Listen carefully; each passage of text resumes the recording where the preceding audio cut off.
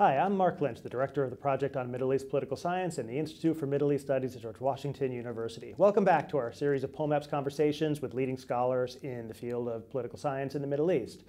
With me today is Christopher Davidson, who's a reader in Government and International Affairs at Durham University and the author of a new book, After the Sheikhs, The Coming Collapse of the Gulf Monarchies, which is an extremely popular book in the Gulf, I learned when I was there in January, for different reasons on different sides of the political divide.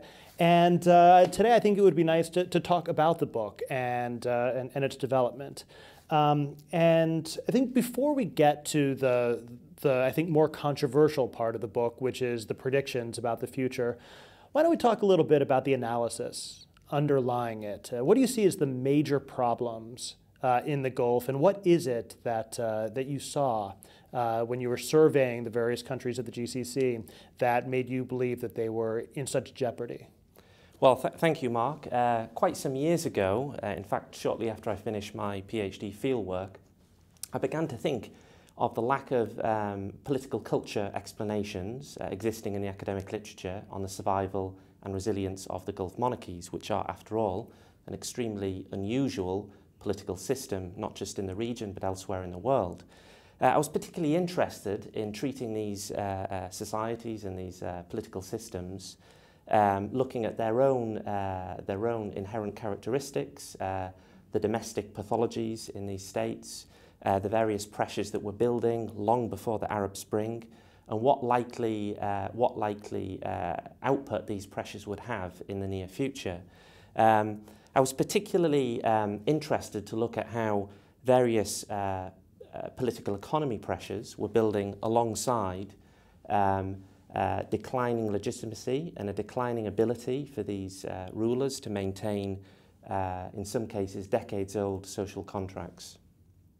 And you identify a number of political economy pressures as the driving force.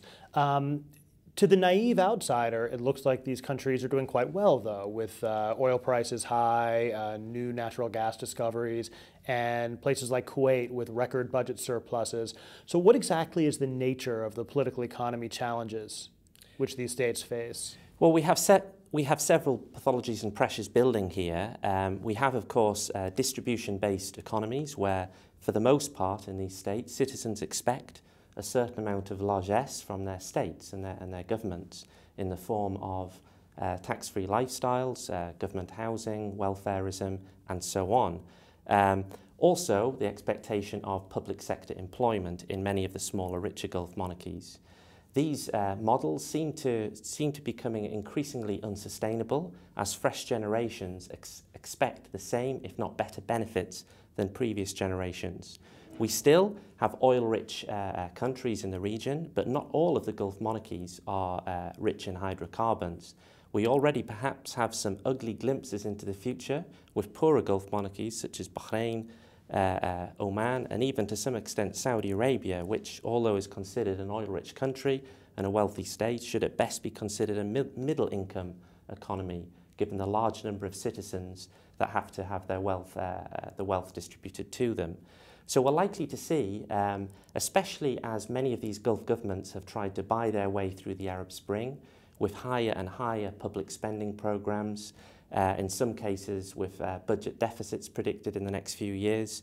Even though we have these large surpluses coming from oil and gas revenues at present, it's likely these spending programs will have to be sustained for quite a few years to come.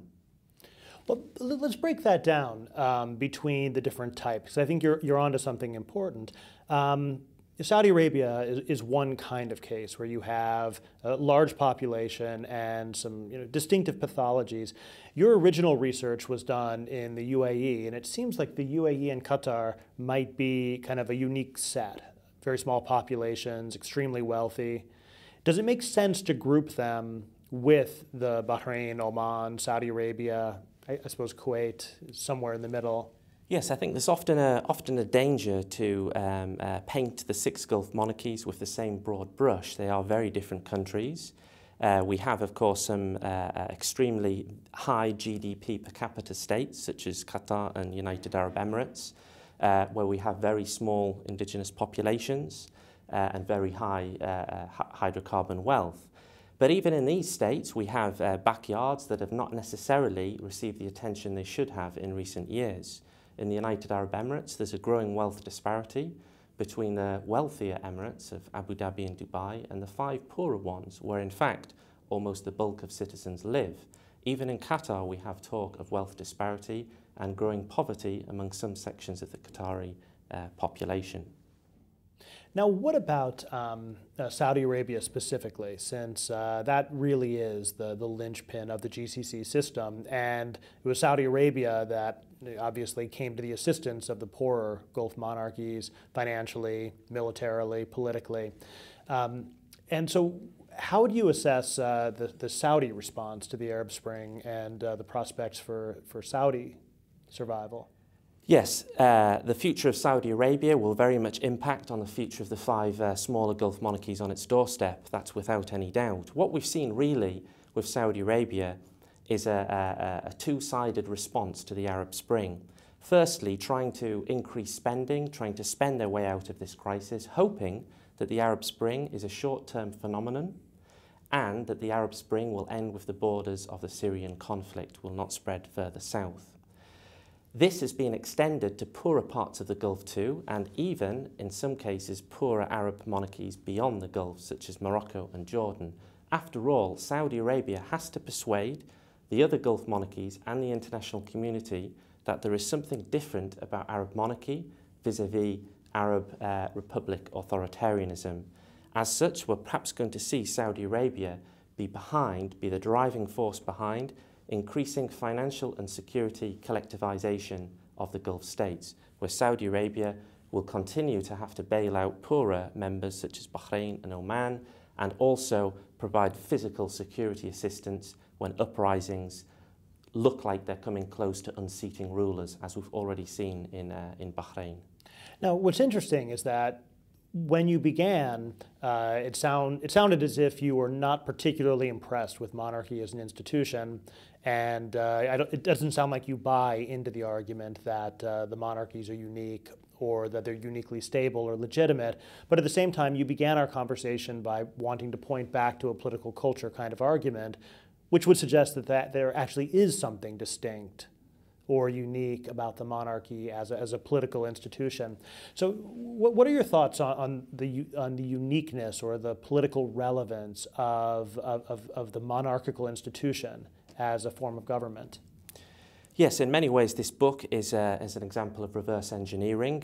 Nearly half of the book looks at the remarkable resilience and survival strategies of these regimes, paying due attention, as I mentioned earlier, to both the economic and political culture pillars to explain how they've managed to achieve such seemingly enduring legitimacy over the past few decades. However, the book also tries to draw that further into more contemporary era, specifically beyond the Arab Spring, looking at how many of the actions and policies the Gulf states have been pursuing in the last few years seem to be helping to unravel more quickly than many people have anticipated these social contracts, ruling bargains, or legitimacy pillars. But that's interesting because many people might look at the Gulf states and say, sure, they have problems, but actually they're quite resilient between having all the financial resources, having the international support from the West, that they might be with you all the way up until page 200 or so. But then when you get to the part about the collapse or their inability to cope with these challenges, you might end up losing people. So how do you make that final link? What is it that makes you believe that the regimes will be unable to grapple with the challenges that I think you document very effectively in the first part of the book? Yes, I think many would look at this region from a very realist perspective. It's still relatively wealthy in resources. It still has fairly small populations. It has powerful militaries. It has powerful repressive apparatus if need be. And of course, it has the backing of many large sections of the international community too. However, what I've tried to show is that looking at the populations, the resources, the economic explanations are not going to be enough to understand what's likely to happen next. That's why the final chapter of the book, in particular the first part of it, looking at these super modernizing forces I describe, explain why we're now starting to see a permanent shift in how the societies and the citizens of these countries are going to think about their rulers. For the first time in this region's history, it is now possible for citizens in these states to communicate with each other horizontally through social media, various new communications technologies, also benefit from improved IT infrastructure, improved education, and so on. In the past, regimes, governments and states in this region were very effective at being able to co-opt these modernizing forces, whether it was education, the media, and so on. Now we're starting to see a new chapter in this region's history. We've started to see a very reactionary response from the authorities, trying to police cyberspace, police media more heavily than before, trying to distract their populations from these new technologies, but it's unlikely to last much longer. And so it really is, the driving force then, it seems, is not just the economic problems or even the demonstration effect from the Arab Spring, but ultimately you really see it as this rising generation, the new information technology and the like, which is fundamentally changing something about the ruling bargain. Yes, most of my research has been on how the modernization of society has been very different in the last few years and is likely to lead to very powerful shifts in relations between rulers and ruled. That said, I would also say, and the book tries to make this point, that there's very much a perfect storm forming for the Gulf states where the new economic realities are happening at the same time as the new modernizing forces, with the catalyst effect of the Arab Spring on the broader doorstep. What about regime strategies of divide and rule, which have worked so well for so long, playing tribe against tribe, Sunni against Shia? Is it possible that you end up getting more mobilization, but not unification for political change? Yes, absolutely. I think what we've seen since the beginning of the Arab Spring and since the beginning of first real protests on the streets of the Gulf Monarchies, we've seen many of the governments and authorities fall back on old tried and tested strategies, namely the demonization of opposition, trying to portray these to their own citizens and the international community as in the past communists, Islamists, Muslim Brotherhood, agents of Iran, etc. This is now reared its head once more in the wake of the Arab Spring, especially in Bahrain, where we have a substantial Shia population that needs to be pitted against the smaller Sunni ruling minority and the bulk of the Saudi population. We've seen how United Arab Emirates, having a fairly homogenous population in terms of sect, has had to resort to another bogeyman image, this time a group of political prisoners who've been branded as being in league with a foreign power, namely Egypt's Muslim Brotherhood. And then, of course, in Saudi Arabia, something very similar with the treatment of the Shia. Yes, in Saudi Arabia, the first protests were fairly local in the eastern province, which made it fairly easy for the Saudi authorities, including their allies in the religious establishment, to portray these opponents as Shia and thus as part of some kind of sectarian struggle or Gulf Iran struggle. However, quite devastatingly for the Saudi authorities in the past few months, we've seen protests pop up even in other parts of the country, including even Wahhabi heartlands up in the north of Saudi Arabia, where these protests can no longer be pushed under the carpet as part of a sectarian struggle or a movement involving foreign agents or powers. Now, here in Washington, there's some people are starting to ask, does this mean that we should be changing our military posture in the Gulf, take the naval base out of Bahrain, rethink our relationship with the Saudis? Do you think it's possible? What do you think would happen if the United States did it? I think the United States, Britain, and the other Western governments are in a very difficult position at the moment. They've effectively sought to ring-fence the Gulf monarchies as being aloof from the Arab Spring, thus are perhaps not neutral when they're approaching the problem at the moment, are more than ready to believe public relations experts and propagandists when it comes to perpetuating the myths of sectarian struggle or Iran-backed movements in the region.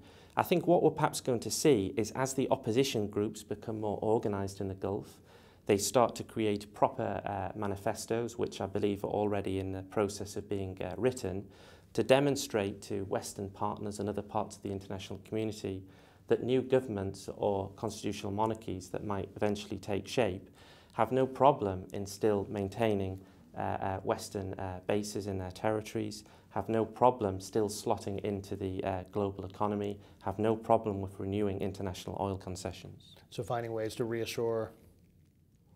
Yes, I think we're going to see the opposition movements move away from being fragmented, ragtag groups of individuals, youth activists, stateless persons, Islamists, etc.